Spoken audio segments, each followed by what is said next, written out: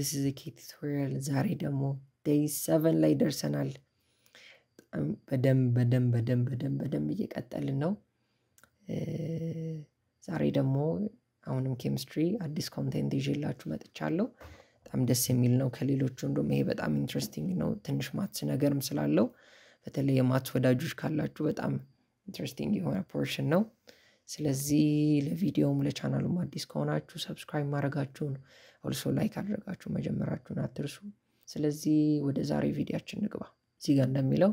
welcome to 2015 chemistry matrix question from EKTUTORIAL ይላል የመጀመሪያ ጥያቄያችን የሚሆነው how much energy is released when an electron falls from the energy level 4 to energy level 2 inside a hydrogen atom ይላል የ2004 ማትሪክ ጥያቄ ነው calculate the frequency እና wavelength ነው የሚለው ምርጫውን more ማስቀመጥ ስላልፈለጉ ነው just frequency እና wavelength ዙን ፈልጉ በሚል ብቻ የተውኩትና እንዴት ነው energy level just energy level releaseውን ብቻ ወይም ካንዱ ከ4 ወደ 2 ብቻ energy level ቀንሷል በዛ መካከል የነበረውን frequency change of energy wavelength ፈልጉ ከተባላችሁ እንዴት መስራት እንደምትችሉ ነው ዛሬ የምናወራው ስለዚህ የመጀመሪያ የምናደርገው ነገር መጀመሪያ change of energy የሚባለውን ፎርሙላ መጀመሪያ ማወቅ ይኖርብናል change of energy equals to rate constants equals to rate minus rate constants in the bracket 1 over energy final square minus energy 1 over energy initial square ስለዚህ መጀመሪያ rate constant ስንት እንደሆነ ማወቅ ይኖርብናል rate constant minus 2.178 times 10 raised minus 18 ነው ምናልኩ rate constant የሚባለው ወይም የዚህ ቫልዩ ኮንስታንት ነው ሁሌም አንድ አይነት ነው ሱም minus 2.178 times 10 raised minus 18 ነው ስለዚህ n final እና n initial ስለነበረው energy final ወይም ሪሊዝ ተደርጎ መጨረሻ ላይ የቀረው ማን ነው ከዛ በኋላ ደግሞ ኢኒሻል የሆነው ደግሞ መጀመሪያ ኢነርጂ ሌቭሉ የነበረበት ደግሞ እሱን ስኩዌር አድርገን ነው የምናገኘው ማለት ነው n ፋይናል ስኩዌር ስናደርግ መጀመሪያ n ፋይናላችን የነበረው ከ4 2 ነው አይደለም ነው ከአራተኛው ኢነርጂ ሌቭል አሁን መጨረሻ ላይ 2 ነው የሆነው ጥያቄያችን የሚለው ስለዚህ 2 እናደርግና ስኩዌር ስናደርገው 4 ይሆናል ከዛ ላይ ኢኒሻሎች መጀመሪያ የነበረን ደግሞ ኢነርጂ ሌቭል ስንት ነበር 4 ነበር እሱን ስኩዌር ስናደርገው 16 ይሆናል ስለዚህ በየእንዳንዱ ቦታቸው ላይ ስንተካ ሬድ ኮንስታንትንም ስንተካ ከዛ በኋላ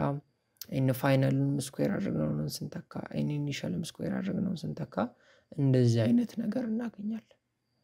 ከዛ በኋላ 1 over 4 ማለት 0.25 ነው 1 over 16 ማለት ደግሞ 0.625 ማለት ነው ስለዚህ እነዚህን ቀናንሰን እነዚህን አባስተን the whole መጨረሻ ላይ change of energy እንደዚህ እናገኛለን change of energy ያገኘነው -4.08375 times 10 raised minus 19 ያገኘነው ያደረግነው በጣም ቀላል ነገር ነው የመለሳችሁ ማየት ይችላልላችሁ ግን ሪቪው ለማድረግ ያህል rate ኮንስታንቱን ከ1 over n final square minus 1 over n initial square አድርጌ the whole ይሄንን ሶልቭ ሳደርግ change of energy ያገኘው ማለት ነው change of energy ካገኘው ወደ አንድ ጥሩ ወይ ይመራኛል ፍሪኩዌንሲውን እንዳገኝ ይረዳኛል ምን ማለት ነው change of energy equals to Planck's constant time frequency የሚል ፎርሙላ አለ ምን ይያልኩ ነው change of energy ካገኘው በየሆነ መንገድ ማለት ነው wavelength ማግኘት ይችላል because change of energy equals to Planck's constant time frequency ማለት ነው ፍሪኩዌንሲን ያው ማውራው ነገር ይሆናል Planck's constant ማለት ግን የታወቀ ቁጥር ነው 6.626 times 10 raised minus 4 hertz ነው Planck's constant በጣም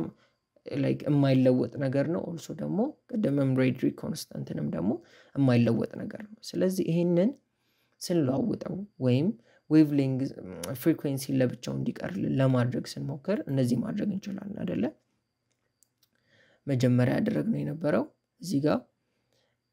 ያለውን frequency ብቻውን ለማስቀረት over ምንድነው ስሙ Planck's constant over Planck's constant ብናደርግ ወደዚህኛው መሄድ እንችላለን change of energy over Planck's constant ማለት እንችላለን ማለት ነው ስለዚህ frequency equals to change of energy over Planck's constant ማለት ነው change of energy እናውቀዋለን ቅድም ያገኘነው ነው ቅድም እንደውም ሬድሪክ ኮንስታንት በሙላ ጨምረን ያገኘነው change of energy እናውቃለን ፕላንክስ ኮንስታንት ሰጥቶናል ስለዚህ ፍሪኩዌንሲ ማግኘት በጣም ቀላል ነው ማለት ነው ስለዚህ ሁለቱንም ስንተካ